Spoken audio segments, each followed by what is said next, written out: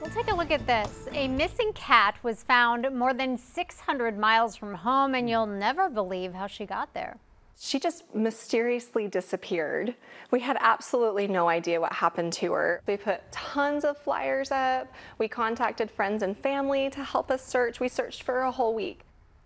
Utah couple Carrie and Matt Clark searched frantically after their cat Galena disappeared 2 weeks ago. It appears she had just simply vanished, as you just heard. But when all seemed lost, they got a phone call. Galena's microchip was detected 650 miles away near Riverside, California. She was trapped in an Amazon packet. We had no idea, so Matt took her to took the package to the drop-off without knowing that our dear cat was inside.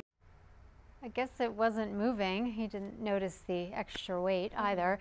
The Clarks had packed a box of Amazon returns, and Galena had snuck her way into them when no one was looking. She was trapped in the box for 6 days without food or water.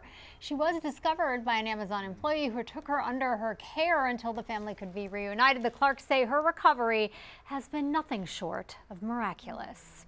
Like, it was just the best, because I know that under other circumstances that she wouldn't have been found. We're just so happy to have her again. Oh my goodness.